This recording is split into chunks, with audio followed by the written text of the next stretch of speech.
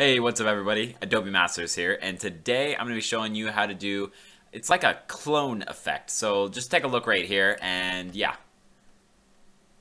See, so it looks like there are multiple. This is just me doing some like packing. I just did a time lapse to kind of see how it all fit and stuff. But what this effect is doing is it's creating that sort of ghost behind you. So a bunch of different images. I mean, this is used for like the Matrix dodge, used to emulate really fast speed, used in music videos. Really, really cool effect and pretty simple to do, and you can just pull it off in Adobe Premiere Pro. So let's go ahead and start. Let's create ourselves a new sequence here. Just okay with those settings. And so we're just going to take our first footage, and drop it into here. Let's change the sequence icons to fit. And so now what we're going to do is we're going to zoom in, and we need to add a couple of video layers because 3 isn't going to cut it. Now, what we could do is just drag this up into the next one, and it'll create more for you. Or you can right click up here in the black and hit add tracks.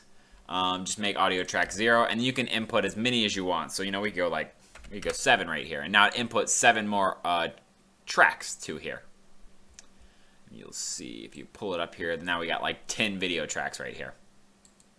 So then, the next step we're going to do is we need to duplicate this footage a bunch of times. So let's bring it back down in video 1. And then if we hold the Alt key and drag up, then release the mouse and then release the Alt key, we actually have a perfect duplicate. So we're just going to do this a couple of times to duplicate the footage up. The next step is we're going to go ahead and offset these a little bit. The more you zoom in, the easier it's going to be to offset them, and the smaller the offsets will be. So what we're doing here is we're just making the ghost effect. So if you want it to like be a really, really tight ghost effect with like a bunch of different, a bunch of different objects, you know, in the background. So if I'm moving here, you know, have 15 of them really, really close together, then you want to put these frames together. If you want a slower one, then you need to stretch them out a little bit. So now we have this. Now you'll see it just looks like it just keeps cutting back to the same footage over and over and over again. So what we need to do now is we need to go through these and we need to lower their opacities. So go to the first one, right around 50% I say is okay. There, 50%, 50%. And you might want to do this if you're doing it with a lot, or just make it easier. When you duplicate the first one, go to here and put it 50%. That way every time you duplicate it, it's going to copy the 50 over and you don't have to keep redoing it. So now we have this effect going on right here. You'll see it's got a little ghost effect going on. This one almost looks like, you know, he's the Flash going at super speed. If we really bring these closer together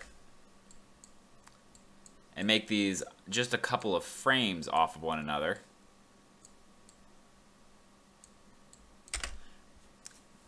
then you'll see it's a lot closer together.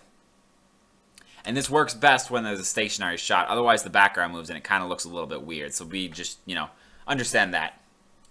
Okay, so then the final really touch to this is we go in here and we're going to look for cross dissolve. And it'll be in the video transitions, dissolve and then cross dissolve.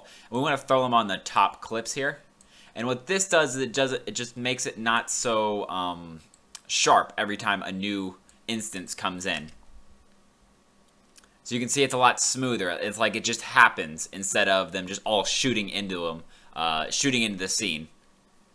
And with that, you basically have this effect. What I did on the first one was I just added a different tint color to each one of these.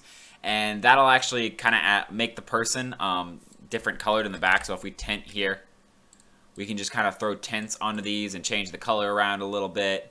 And then you kind of get these cool effects happening. And it's going to change the whole look of the video when you do that. But you'll actually kind of see a unique instance of the person, the red ghost there. And you can do that with a bunch of ones. And as long as you don't apply it to the top one, it'll come out looking pretty much similar to the original footage with like a slight color tint, basically adding all the colors up. But yeah, so if we like added the tint to this one as well, you know, added a blue to this one,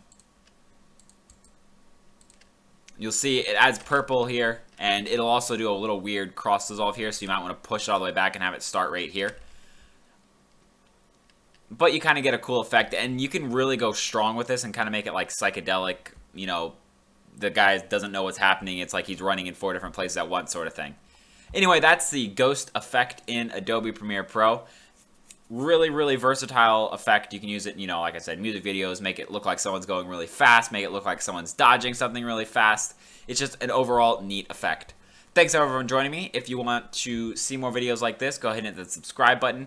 If you want to, if you got any suggestions, comments, or anything like that, throw those in the comments below. And until next time, guys, see ya.